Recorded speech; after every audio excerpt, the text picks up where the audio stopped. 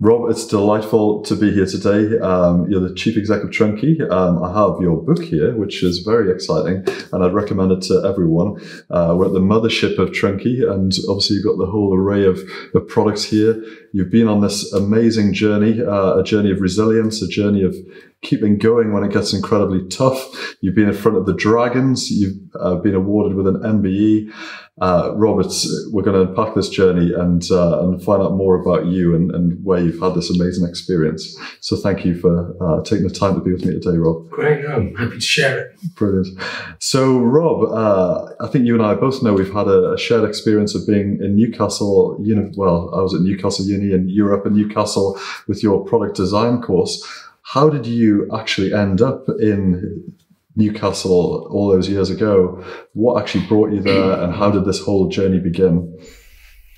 Well, I guess it starts, a pinnacle moment was when I was about 14, and that was when I made this career choice to become a product designer. But predating that, I was struggling in school with dyslexia. I've always been very creative. I love using my hands, I love watching my dad build things. He was a retail interior designer, but an incredibly talented carpenter. And at school, high school, there was just graphics and CDT, craft design and technology. So I enjoyed those subjects, but really started thinking what professions there were out there for designers, and stumbled across product design. And within the sort of more middle-aged product design community, there's a famous book by Richard Seymour and Dick Powell, which was about marker rendering and how to create these amazing looking products of mainly consumer goods. And that just caught my real attention. And I thought, that's what I want to do. I want to design the future. So from 14, it was then planning out how I needed to get to university. And at the time, the best course in the country was up at Northumbria, where now famous Jonathan Ives of Apple fame studied as well. Did you ever get to meet Johnny, or was he always separate? I met him once, not at university, but when he was giving a talk many years ago. It was just a brief chat. Brilliant. And you're at Northumbria University. So where did Trunki come from? Did that just appear one day when you were on the course, or what was the story there? It was the second year. It was a 4-year course, sandwich course with work placements. And in the second year, we were asked to enter a national luggage design competition that was run for students across the country, sponsored by a big plastics manufacturer, BASF. And kind of looking for inspiration, I went down to Phoenix and Eldon Square, looking at the luggage sections department store, and kind of remember hard molded suitcases were quite fashionable, using this new plastic technology in luggage, but it was all black and boring. And I eventually drifted off into the kids' toy section, and was there, kind of almost stood in front of these ride-on toys, reminiscing about my younger brother relentlessly riding his tractor around the garden as a child. And I just thought, well, actually, kids get bored travelling. Ride-on toys use a manufacturing technique that wastes loads of space. And this adult technology that's on fashion at the moment is injection molded suitcases. Why not marry the two together and create a ride-on suitcase? So that was the eureka moment. And I went on to win the competition in '98. And my first venture into business was really from the judges, who said, "Do you know what, Rob, you've got quite a commercial idea here. You should try and license it." So I thought, oh yeah, that sounds great. I'll approach Carlton, back then the UK's largest luggage manufacturer, and pitched Trunki to them. Told them we're going to revolutionise family travel together. And they very politely told me they're in the business of making luggage, and I invented a toy. So undeterred, I thought, well, that gives me another option. I can chase down toy companies, and eventually toy companies were telling me I'd invented a piece of luggage and not a toy. So it was a very unique product that didn't really fit in either market. So that was quite a struggle to try and find to get it off the ground again. So to pick up the timeline, had this happened while you were at university, or was this coming at the back end of university? So I started approaching manufacturers during university, and carried on afterwards.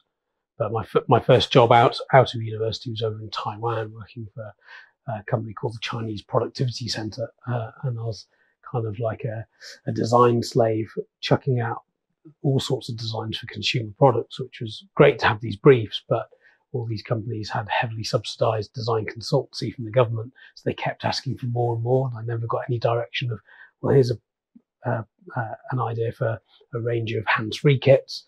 What do you think? And it's like, oh, we'd like to see some more, rather than, oh, we like that grey one, or we like the use of steel on that one, or it's got no direction. So it's a bit like a headless design chicken. And did you work in consultancy for a while in Taiwan? Did that take you anywhere else? After that, I travelled to Australia, tried to find a full-time job as a product designer, but couldn't find any. So I ended up, from the age of 14 to sort of early 20s, realising I'm going to have to find something else I can do to pay the bills, and ended up doing door-to-door sales of Chubb security systems and working in a call centre trying to sell cheap telephone lines. But that was a great lesson on selling, and learned some good sales techniques, although I was a useless salesperson. And you did a stint in the US as well, is that right? Yeah, I was, had an amazing time when I was 19, doing the internship in New York. That was just incredible. One thing that blew me away in the book, it was actually reminding me about many of my friends in sales, that whole ability to create opportunities and how you'd often approach new businesses. Could you share with me about how that journey goes in terms of the relentless nature of finding new opportunity? Yeah, I think the thing that I realised when I was in Australia doing these jobs is I'm great at selling something if I'm passionate about it, and I really struggle to find passion with cheap phone lines and Chubb security systems. But selling myself as a product designer, I'll do that till the cows come home. So when I got back to the UK, I was struggling to find full-time work. So it was the end of the last recession in 2002. But I'd phone up all the leading consultancies, say, oh, I'm in town next week. I'm an award-winning designer that's been working in Taiwan and New York. Would you have 5 minutes just to have a quick chat? And I wasn't round the corner that day. I was back in my parents' house up in Chester. But if they said yes, I'd be on the train, getting down there and pimping my wares. I think you'd be amazed to know how many of my clients have the same approach to business. There's often not an opportunity around the corner. It's very much been calculatedly created. But yeah. So you've done the consultancy, and one thing I find, Rob, I've met and interviewed many engineers over the years, and many have good ideas, but there's a difference between having an idea and actually commercializing an idea. How did you actually take it from when those judges were saying that's a cracking idea, you can license it, right through to having the horsepower from your side to drive it through and actually get the first opportunity? What was that journey like? Well, the first opportunity happened through, I was still keen to license the idea because I wanted to carry on working in design consultancies, learning on the job and getting lots of varied experience in different product categories. So I was still keen to license it. I ended up coming back from Australia, couldn't really find any full-time work, as I said, freelancing for some consultancies, but ended up really wanting to spend some time getting Trunki off the ground again. Ended up in the job centre and got put on a few starting your own business workshops, but that really didn't touch the sides. It was the Prince's Trust that I reached out to that really were very instrumental in those early days, giving me some great mentoring in a bit of cash to get the business off the ground. And with that, I ended up securing a licensing deal with a toy company in 2003 who loved the idea. We quickly signed a global licensing deal. I spent nearly my entire £4,000 on the Prince's Trust on legal fees, drawing up a technology transfer agreement, and they had global rights to make me a millionaire. Fast forward 3 years, they'd made me $9,000, and they had failed miserably to get the product to market. They only had one customer in Saudi Arabia. Trunki had never been to the UK, to Europe, or even the US. And I was working as a design consultant in Bristol for a really good consultancy. One of my biggest clients was Unilever, working with the brand managers there and learning a lot about the power of good branding. And when I picked up the phone to the licensee, who told me they'd run out of cash, I'm going to have to go into liquidation, it quickly occurred to me that I quite fancy having a go at this myself. Clearly, Trunki isn't a toy and it's not luggage. It should be a lifestyle brand pitched to parents and kids. And with that in mind, I quit my job and started Trunki on the 5th of May 2006. So do you look back fondly on that actually happening? I mean, some would say, gosh, it could have been a bit of a disaster and missed opportunity, but was that actually a real blessing in disguise for you? I think a lot of opportunities come out of your frustrations, whether that's frustrations with a product or a service or an experience, and then you're forced to think differently about it. And my frustrations with this licensing company, the toy company, having never got the product anywhere, I just felt like I was now in the right time, in the right place to have a go myself.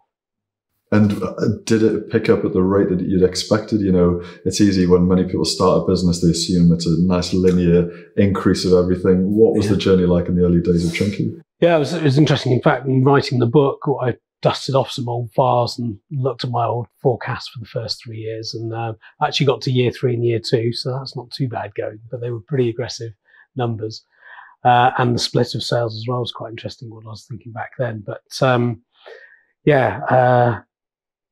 it's I guess at the time I was just driven by wanting to get my products on the shop shelf. It wasn't so much about achieving those numbers. I'm not that financially driven. It's just about getting your product out there.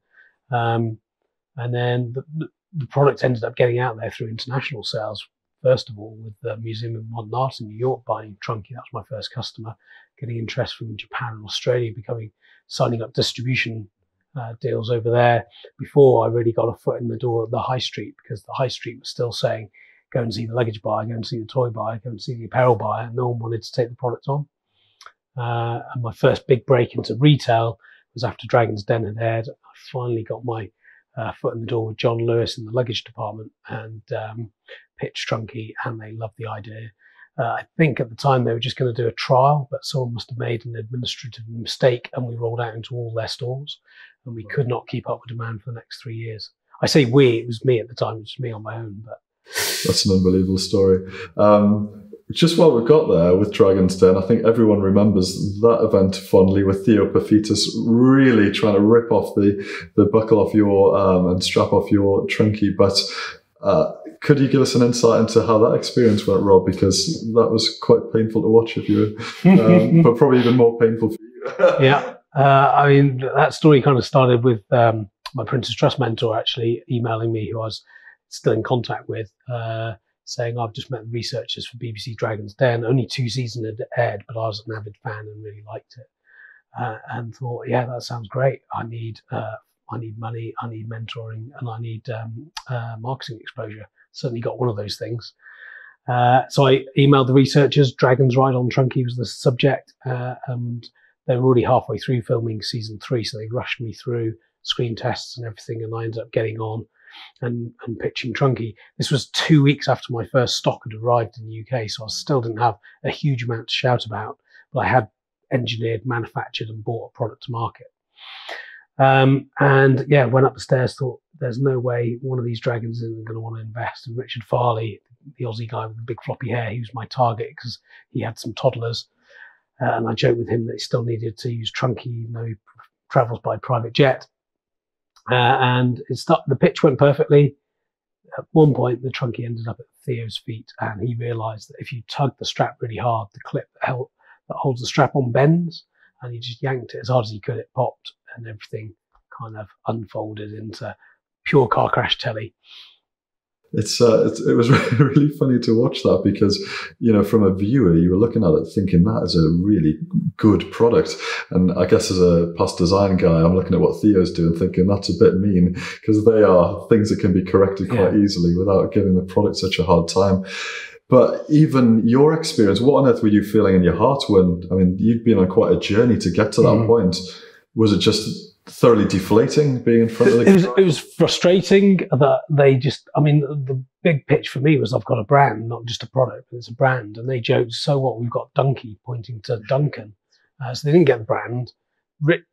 Peter Jones was lambasting me about how quickly he could copy me. He said he could get a same product made in China in the market within 3 months, which was complete nonsense. And I was just, what am I talking to these guys about? They don't seem to get it. So I'm just wasting my time here. So I left more downhearted because it was going to be on the telly rather than the treatment I got from the dragons. How did you feel walking down those steps? Well, I felt pretty numb. And then when my senses came to and realised that this is going to be on national telly and I'm going to get pulled to pieces, that was quite worrying. But I just thought, well, look, that's going to happen in the future. I can't influence that now. I just got to carry on with the business and and keep doing what I was doing before. And you went home that evening. Did you think Trunki's going to bounce back from this, or do you think actually this is pretty horrendous? I spent a few hours thinking this isn't looking good, but then it's can't control it, can't do much about it, put it in the back, focus on the future. And that's the thing that always fascinates me about you, Rob.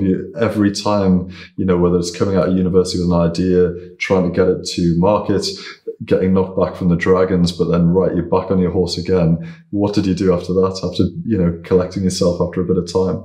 Well, I had a slightly bigger challenge to get through, and that was a couple of weeks before the peak of the summer travel season. This was pretty much 9 years from idea, now had stock, now had a peak summer sales season coming up.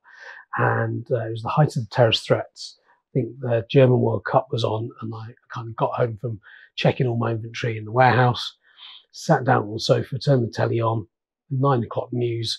The journalist was telling us that the liquid bomb threat had been foiled and there was this big plan to blow up planes in the sky. But as a result, the government's banned hand luggage. What did he just say? And the government banned hand luggage, very product I'd invented, was banned from its primary use. So that required a bit of creative thinking to try and overcome. But again, for many people, they may think, "Gosh, my whole idea has just gone out the window." That is predominantly whole luggage where, it's, what were you thinking when that was happening?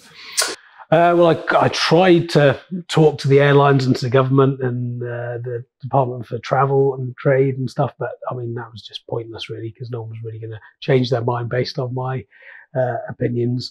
So I quickly learned just to control what I could control, and that was, Trunki, all my marketing materials about air travel. So let's talk about staycations, let's talk about using Trunki in this country. And also I had complete control over my overhead, so shut as much as I could down, all the outgoings, and just try and ride the storm. And the storm only lasted sort of 6 weeks. I mean, when it first started, you got no idea how long this is going to go on for, but it's batten down hatches and just ride through it. Fortunately, I was exporting at the time and actually had a couple of international orders that still went ahead because it only really affected the UK and the US. So there it was really about look where the green shoots are and just chase those down. And for those that may be listening to this who've never actually built a distribution network, how hard is that to actually physically engage with the market and get your product out? I appreciate it's changed with the world of e-commerce, but what was it like then? Well, back then the main game was FOB China. So it's made in a factory, but you're selling full container loads to large customers or distributors around the world. So you never get to see the goods, and it's actually quite a nice, smooth way of doing things. So you go to trade shows, you employ sales agents, whatever it is, to get those deals, and it's container loads going out of the factory, FOB, and you get paid for that. You make a smaller margin than you would if you're selling to a landed good in the UK, but it's volume and it works quite nicely. So that cash generation was really useful for the business in the early days. More recently now, retailers just won't commit to large holdings of inventory and push that onto you. So the 3 sales channels I started off with was the FOB export business, and then the UK wholesale business, which was bringing in containers, holding that in inventory and selling it to the likes of John Lewis, and then my e-commerce business, which was a very fledgling. Back then, 14 years ago, you had to get a custom coded e-commerce platform site. You couldn't just get Shopify off the shelf. So it was trading that as well. So yeah, that was the kind of how we started off. And today we still do that, but the splits changed quite significantly. It's a huge focus on e-commerce now. And our distributors and our retailers. And just to go back in time, when all this was going on, how big was your team when it was starting to really get off the ground and you got into China? So manufacturing was in China as well at this point? But yeah, manufacturing was in China back then. I mean, it was me to start with, and 6 months in, I hired a guy to help out. His title was sales and marketing manager, but actually all he ended up doing was operational stuff, because in startup there's so much time spent on ops. So yeah, then it was building the team up, and I kind of learned quite early on that business was all about people. And I'd worked in an industry where you just work hard every day, you're really passionate about what you do, and you'll eat pizza in the office every night. And then when a couple of my first employees were knocking off at 5:30, I was thinking, where are you going? I'm getting pizza in. And I had to really understand how most people think, and they're not as driven as me, and how am I going to inspire and lead them? So that was an interesting journey to go on. It became quite simple. You just got to have a really clear purpose, find people who share that purpose. For us, it's not making plastic luggage, it's making products that allow parents and carers to take their kids off exploring the world, and now every day with our wider range too. And then finding passionate people, not necessarily the most experienced. I certainly couldn't afford experienced people at the time, but actually you can train people up, but you can never teach passion. So yeah, it was building a team like that got us to a good place. And then it was time to upskill the team, and we had to go on our next journey of getting some more experience in, but always looking for those passionate people. And often when I meet, entrepreneurs where they're starting off a business, I mean, you'd come from a product design background. Did you quickly feel as though you were lacking skills from business in certain areas when the business was growing at such a rate? Yeah, but I mean, business is just about problem solving, and I'm a natural problem solver. That's what product design essentially is. So it was just solving problems. Yeah, lots of people were asking what we should be doing, and it's like, I don't know, I've not done this before, but let's think about it and seek out advice and help in areas where you don't know stuff. So yeah, very steep learning curve. And actually, I joined a local CEO group, support group, and I remember on my first day with them, I sort of stood up, told them who I was. I said why I wanted to join the group, and I said I'm tired of winging it, and I want to learn how to do it properly. And they all laughed and said we're still winging it today. So that was really reassuring. And then yeah, it's just using common sense. It's so true. I think the number of execs I interview who like to give the impression of knowing it all, but are often hiding behind various things where they're slightly weaker.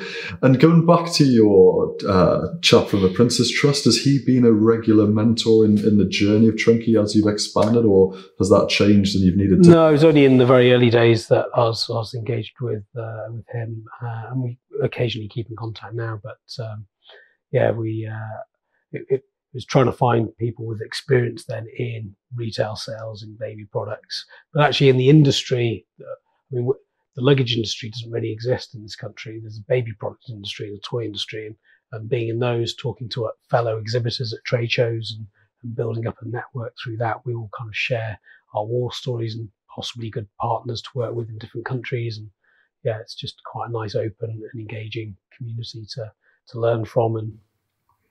And even when you get stuck now, do you feel as though you can reach out to a network of other friends or other entrepreneurs who can close the gaps or anything that you need to know, Rob? Or yeah, definitely. There's a couple of little groups of CEOs that we meet and chat. I've always had a business coach as well, that stroke personal coach. So yeah, I think that was a really valuable tool, not just to help solve a lot of those people issues in the early days, but also to try and remind me what I'm doing it all for. And I've been going 100 miles an hour at building this business without any real thought to why am I doing this, other than I just want my product out there. And that really gave me a clear vision of what I wanted to create personally for myself, which was a family. I think one of the things I was really struck with your book, Rob, was how you did open your personal life, and how that linked in with business. Even the 65 roses, where does that come from, and why is that relevant to your journey? Well, the 65 roses is quite often what children refer to the genetically inherited disease cystic fibrosis, and that's the disease I was born with, along with my twin sister. And I do a lot of business speaking, giving keynotes and management training on innovation and marketing and stuff, and tell my story about resilience.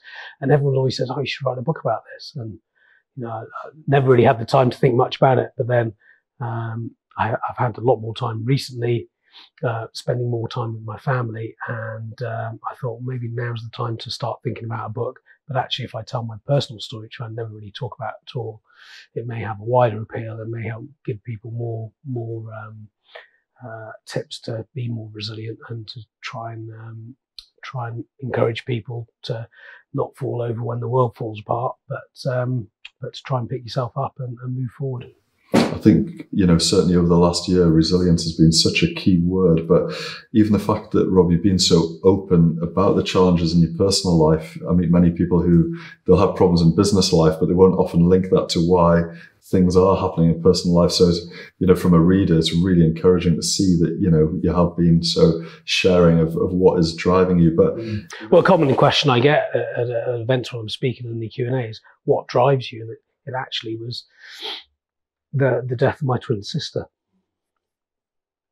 when we were 16. So that life-changing event really made me realise I've got to make the most out of my life, and that's my kind of driving force.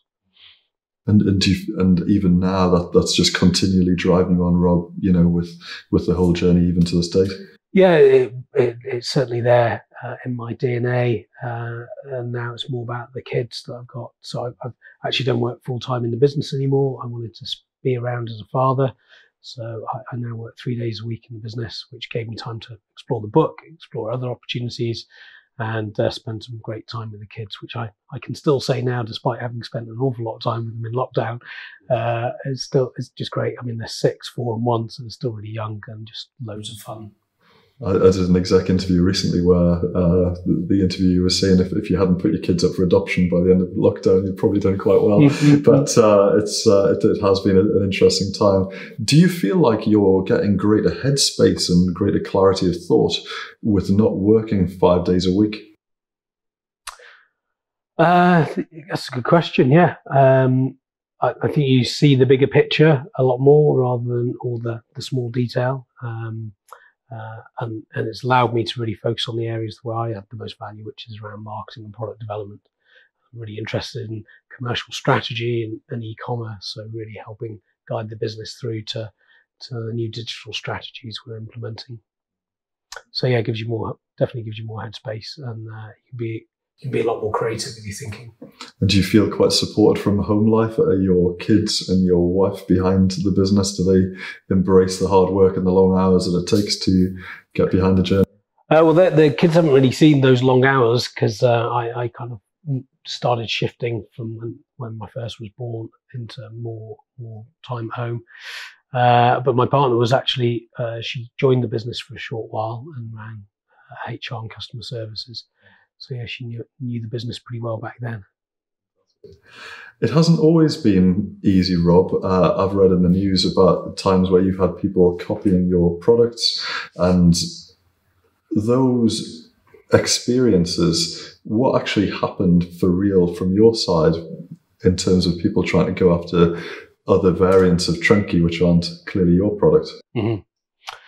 Well, I guess the first one was about 3 years into trading, and our Spanish distributor sent me some photos of this really odd looking suitcase, which had horns on and wheels, but it was grey and had a zip, so structurally wasn't strong enough for a child to sit on. And clearly someone in China had seen a Trunki but not actually got what it was, and just created a piece of luggage that looked like it but couldn't function as a ride-on toy. So that was quite funny.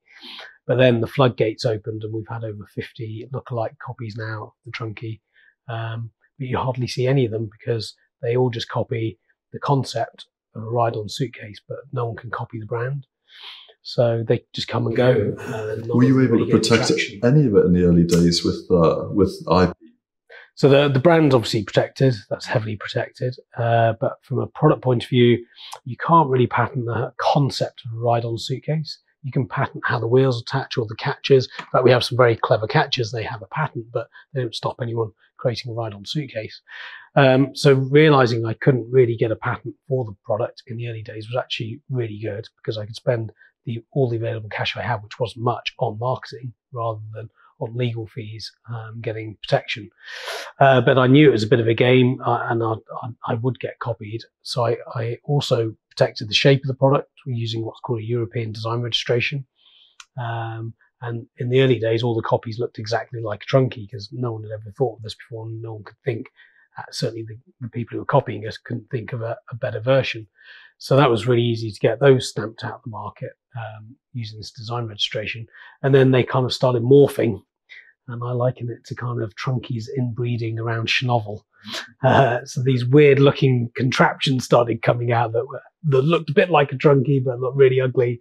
So that was funny too, but it was a bit like whack-a-mole. We started in the early days, it was going to these trade shows, certainly out in China, walking trade shows, getting local lawyers involved, walking shows with them and getting these copies taken down.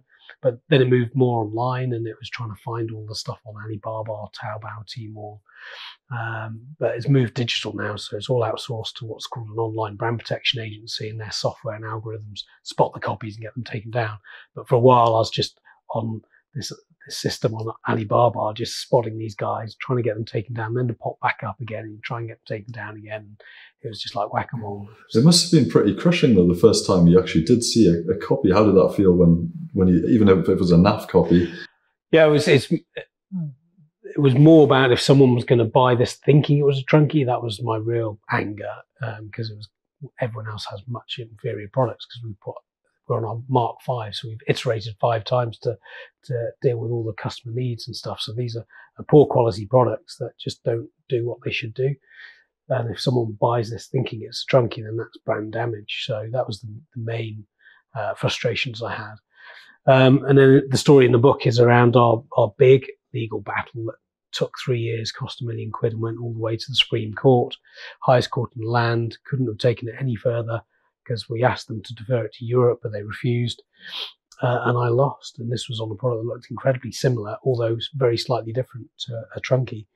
And that was very frustrating and deeply demotivating for a period of time. But again, it was like, I've lost, I've hit the end of the road, there's nothing more I can do. So I've just got to put it behind me and focus on the future. And we were manufacturing in the UK, so we had that to shout about. And this product was really poor quality. They'd done a big deal with Tesco's, who fine you an awful lot for return products.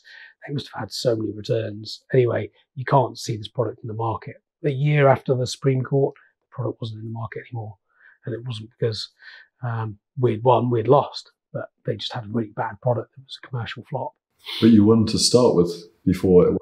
Oh yeah, so I discovered this product in Nuremberg Toy Fair in 2013. My sales director came and said, I've just seen a Trunki on another booth. So we went and had a look. Got in contact with my lawyers, who got in contact with some German lawyers, and we got a letter written up overnight, presented it to them the following day. Please take your product down. It's infringing our design reg. And they did.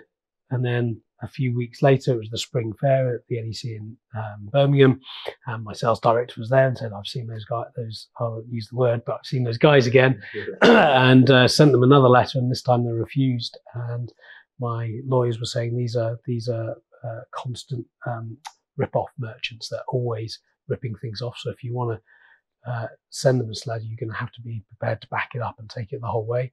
So we did. We got a European injunction on them. We took it all the way to the High Court, and we won in the High Court, which was brilliant. I thought that was it, game over. But they appealed on a technicality, which is a ridiculous technicality. I mean, my line drawing, my drawings were CAD renderings, which were in grayscale, and they thought that should have been interpreted differently to line drawings. Nonsense. And they overturned it on a technicality, and then they won an appeal. We thought that was deeply unjust. Ran a big PR campaign with celebrity designers like Sir Terence Conran and Kevin MacLeod to sort of champion British design rights and how this was really muddying the water. And we got our day in the Supreme Court. We actually had the Intellectual Property Office stand up on our side, tell the Supreme Court judges that the ramifications of their decision were so great it should be deferred to Europe.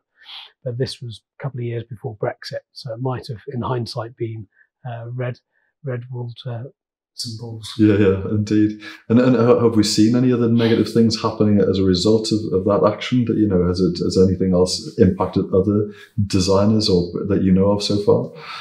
Yeah, it has had a detrimental impact into the understanding of what your design rights are and how they can be defended. Yeah, sadly. That's not good for UK design and manufacture by any means. But again, with this story, Rob, I have a feeling that you won't have been beaten down and just rolled over and said, that's it. I can't think what it must be like getting a massive legal bill for to pay someone that you don't even like.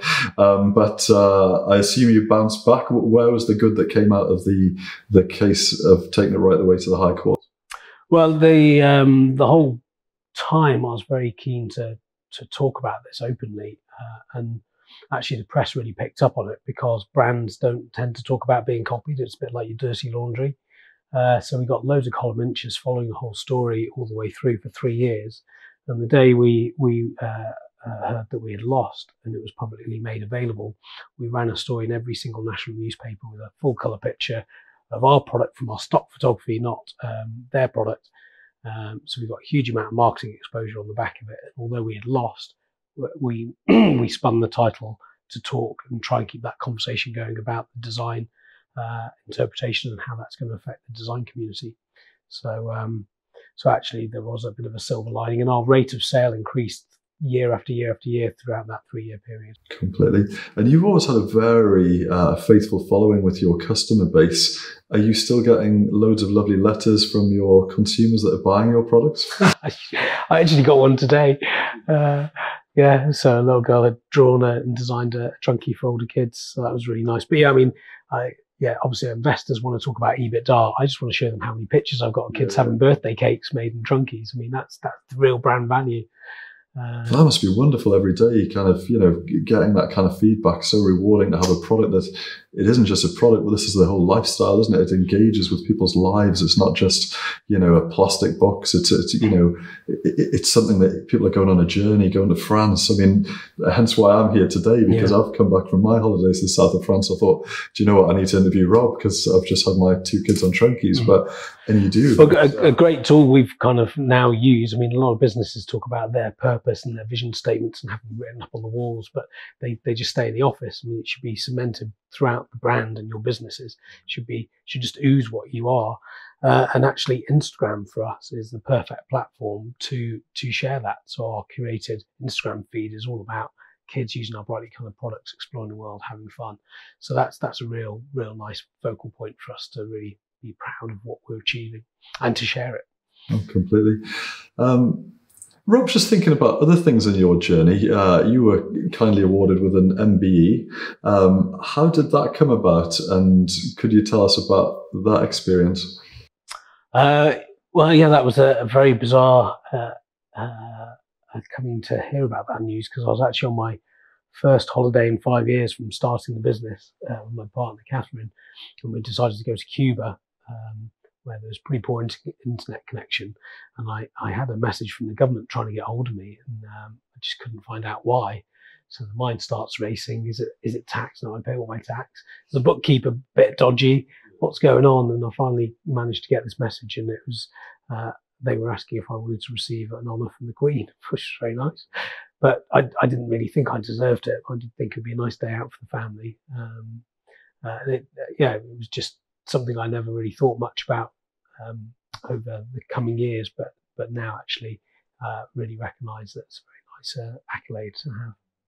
And even the experience of the awards ceremony and going to meet the Queen, how did all that unfold? Yeah, so going to meet the Queen, thought it'd be a nice occasion for the family, and Mum bought a new hat. But I thought, well, the Queen's got corgis, I reckon I can make a trunkie look like a corgi. And the tiger trunkie, typically I convinced him to wear a fur coat, and I towed him along it was at Windsor Castle. And we were shown around Windsor Castle, and I thought it's probably the wrong idea to take this up and present it to the Queen, because I might get shot. So it stayed in the audience, and I had a nice little conversation with the Queen. And a bit later on, we're walking around the castle gardens, and I spotted the Queen's dog walker in the distance with corgis. So I ran over with my corgi trunkie, and we got some great photos that we posted on social media, and they did really well. Fantastic. So a wonderful experience all around here. Yeah. Are you still selling those trunkies, or are they? Oh no, it's just a one-off. Literally double-sided tape fur to a trunkie. Sounds like that might be a collector's item down the line. Rob, just looking back on the journey then, so, because I mean, that's amazing. You've taken a product from university, really hard to get it into the market, to actually commercialize it. You've had massive legal battles. You've been through Dragon's Den. Obviously, there's changing markets at the minute, but you're creating new products. What does, coming back to that whole thing of success and even looking back on the journey, would you have changed anything so far if you'd had time to repeat your life and go through it again? I often get asked what's my greatest mistake, but I kind of think you just learn so much from your mistakes that if you didn't make them, you make different ones. So would I change anything? Probably not. I mean, Dragon's Den couldn't have worked out any better in the end. At the time, I should have invented a time machine, not rather than a suitcase, but it worked out perfectly. If we hadn't taken the thing to the Supreme Court and had a big legal battle, would we have a lot more copies on the market? I don't know. You just go through life and you learn, and things work, things don't. You just got to try the best way to navigate your way through. And I think it's overcoming challenges that really help you grow as a person. And also I found that with my team as well. It's been hugely demoralizing for the team to go through some of this stuff with me. But actually we grow and we get through it, and we build our resilience. And actually going through COVID, it has been a huge challenge for us, but we've got quite a resilient team. Completely. I feel like, and I've chatted to a number of business owners that are talking about the value and the strength of the team, the resilience, and actually the fact that your good eggs are around you and that they take you through, and you look back and think, gosh, I have got some phenomenal people around me, and that's obviously the core of your company, isn't it? In terms of the next few years, looking ahead, what would be an amazing achievement for Trunki? Have you got big plans for where the business is going to go? Well, it's kind of exciting. The balance bikes and scooters we did with Halfords are about licensing. So rather than manufacture the products ourselves and try and get them to market and sell them, we've got someone on board to do that for us. And it was really just focusing on the customer proposition and the innovation around what become a fairly commoditized product. So doing more of that, licensing the brand out a bit more laterally is definitely an area that we're pretty excited about. And there's still some markets that we need to conquer. China, America. We were doing really well in France and Germany, still are within luggage. But yeah, there's still more to go for. Why are they so hard to crack? America is hard to crack because we just think it is the same kind of country. It's the same culture, but it's just so not. It is so different, and it's so far away. So yeah, it's very culturally different. I mean, we have had a huge amount of success in America just being on Amazon, but we did try and set up our own office there and try and supply a whole load of different retailers. But the costs involved were just phenomenal. So we pulled back. We must have had 100 business plans for America that we kept iterating. And certainly at one point I was like, well, we're going to lose money for 3 years. I'm not going to do that. And actually e-commerce has really evolved and allows you to get into some markets and try and invest in some marketing tools to build brand awareness. It's interesting you talk about America. I was chatting to one of my friends recently how they had to turn up to their school to present a check because even for their school, they're not up to the times where they still need, formal written checks for payment. And you're right, it's a million miles back in other ways. I actually licensed Trunki to a large toy company back in 2010 to take Trunki to America because I didn't have the time or resource to do it. But they, the big learning there was, although they were a very big toy company, and culturally there was a good fit with our visions and things, but they were so well known in America and they just did commoditized products that sold on price, like building blocks and things. And I said, introduce me to your marketing team. We haven't got one. I mean, they're $300 million turnover business and they didn't have a marketing department.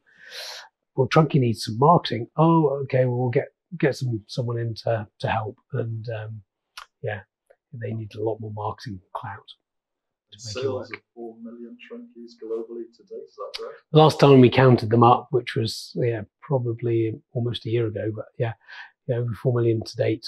And it strikes me that these Trunkis might still be operational. Do you know how many actually die out versus how many? Well, we are really proud of the quality we can achieve with the products. We offer a 5-year guarantee, which is roughly the life cycle of a 2-year-old getting a Trunki up till 7. But then after that, I mean, lots are sold on eBay, but we always try and champion, keep it as your childhood memory box, keep their old uniforms and postcards and all those kind of keepsakes you used to keep in a shoebox in the Trunki, because actually the child forms such a strong bond with their Trunki over that time period that it's a great keepsake. So it keeps getting used. So sales are going to keep growing through e-commerce or through your distribution networks. What else? Have you got any other challenges or things that you want to achieve in life, even inside or outside of Trunki or with family?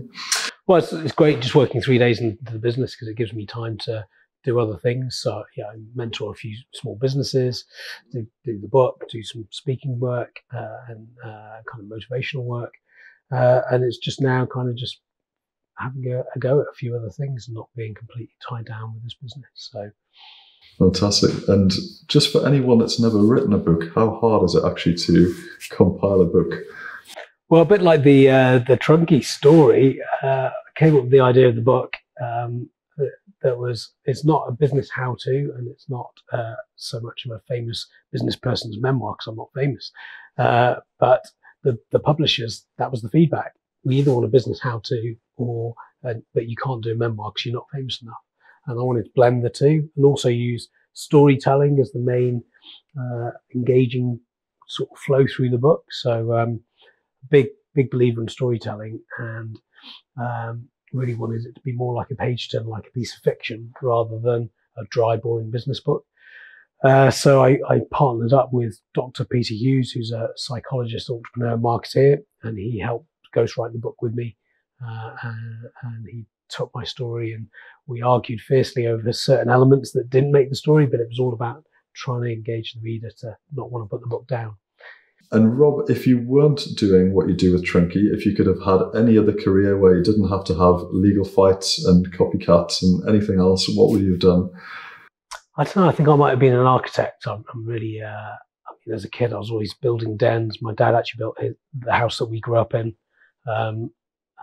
Really interested in the built environment as well. So maybe I'd have been an architect. Absolutely. And if people want to engage you as a speaker, Rob, if you aren't working in the day-to-day job of Trunki, how do they go about engaging with you for speaking events? Yeah, just check out my website, roblaw.com, and you can find all the details there. And if you want to follow my journey, follow me on Twitter and Instagram, and feel free to connect on LinkedIn. My handle on those channels is @TrunkiDaddy. Oh, brilliant. What a lovely name.